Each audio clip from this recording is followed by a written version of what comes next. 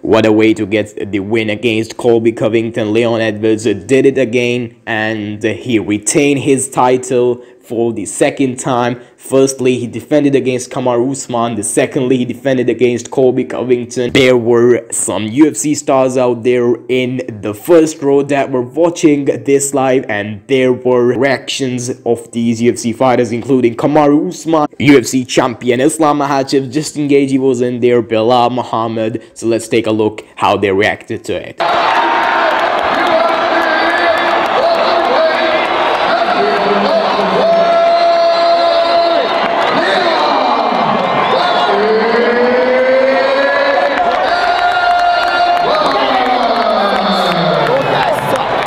So what do you think about this unanimous decision win of Leon Edwards against Colby Covington? Let me know your thoughts in the comments. Make sure you subscribe.